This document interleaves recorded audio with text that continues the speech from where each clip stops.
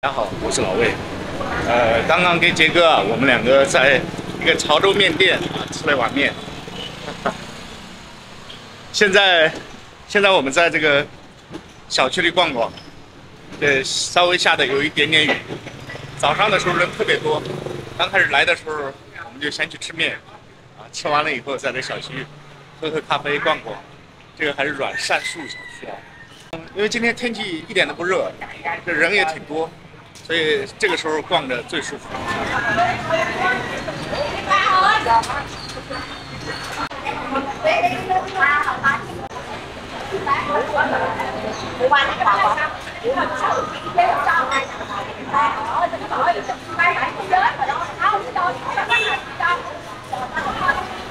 这早上的咖啡店啊，人非常多。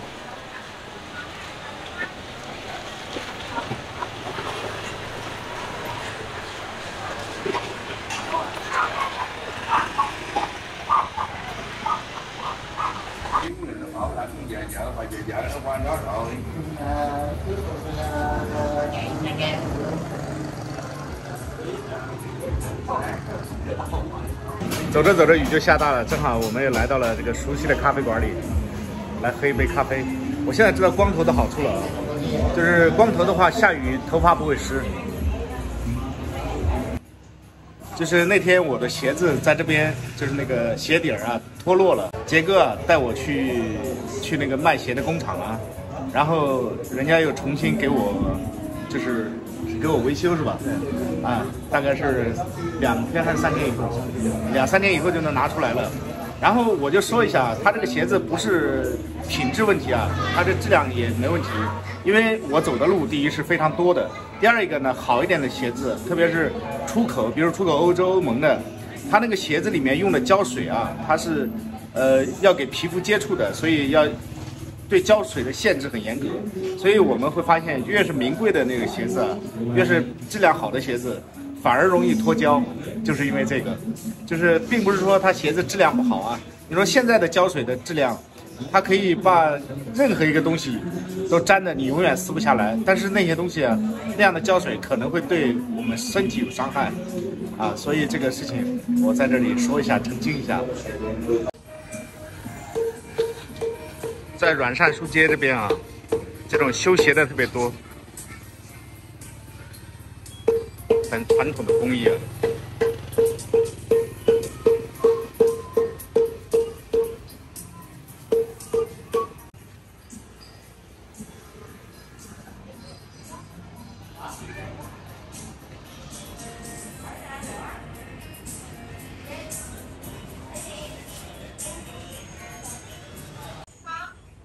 在越南，每个社区都有这种美甲店。Hello， 空没有。这个越南的雨啊，就是说下就下，说停就停，停了以后太阳立马就晒出来了，天就变得很热。我们在这个阮善书街走走，看白天和晚上有什么不一样。我们上次来拍的是晚上。今天是白天过来看看，就是白天比晚上显得更有这种生活味儿了。晚上的时候就是像个夜市一样的，这里白天就感觉做生意的这种店铺啊都在营业了，晚上的时候店铺很早，就是比如6点钟啊一过，5点半6点钟一过，这个全部是关门啊，就不做生意了。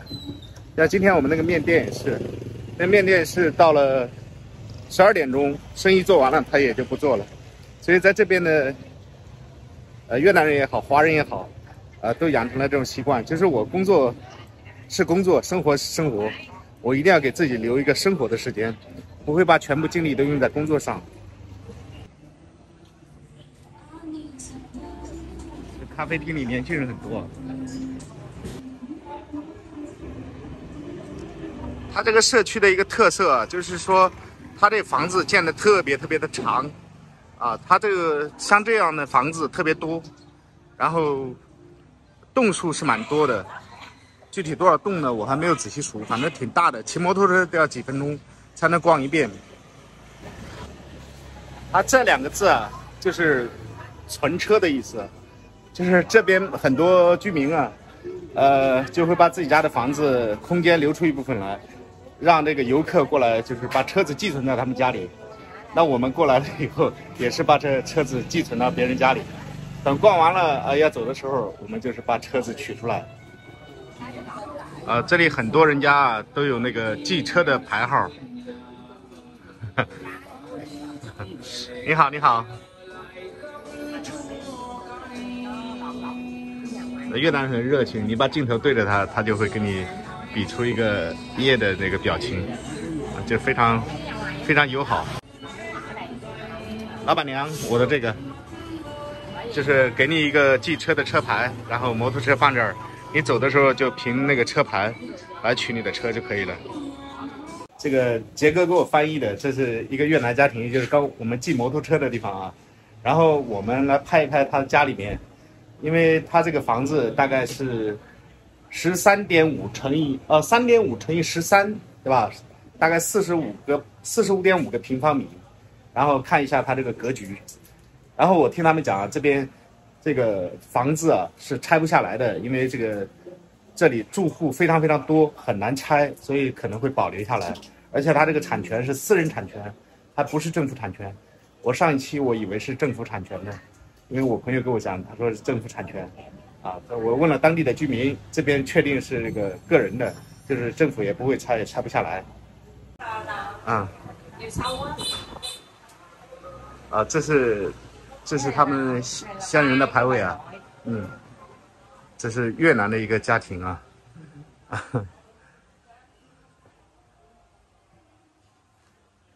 因为生活的只有他们自己家人啊，就是相对来说有点凌乱啊，这个是比较真实的，因为之前我没有给他们就是说过要拍摄。那这是卫生间啊，一个卫生间，一个是洗浴的地方啊，这是洗澡的。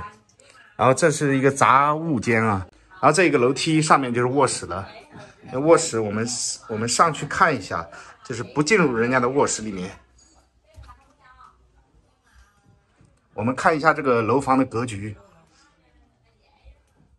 从外面来看，这个房子很窄的，然后到楼上来，同样的跟1楼的格局是一样的啊。然后这是他们的卧室了，也是比较乱啊，但是很生活化啊，因为房间是确实比较小，它楼上加楼下也就90个平方。它厨房是在这里，其实这个里面的储物间也可以做一个小卧室啊，就是这边的储物间可以做个小卧室。他们是存放的东西，因为住的人不多。杰哥他们这里住了几个人啊？杰哥告诉我，他们家只有这个女士和她的妈妈住在这里。通过后来的交流得知，这里的房价像这么大的一套房子，在这个位置大约是35亿越南盾。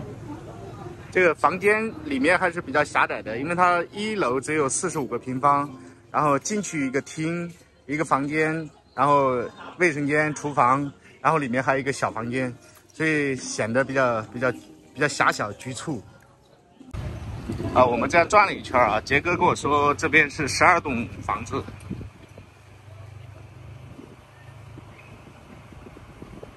然后呢，我们就骑着摩托在这稍微转一转。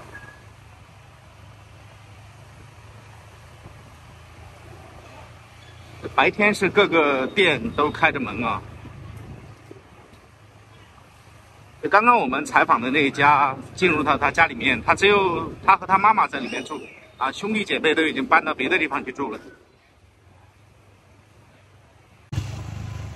好了，这就是阮善术小区，我们这个晚上白天都逛过了。如果您想来这边转呢，也可以抽个时间在这里待一待，然后喝杯咖啡，吃点当地的小吃。这里的生活很安逸，很舒服。欢迎您到这边来逛逛，我是在越南的老魏啊。这期视频就到这里，祝您生活愉快，拜拜。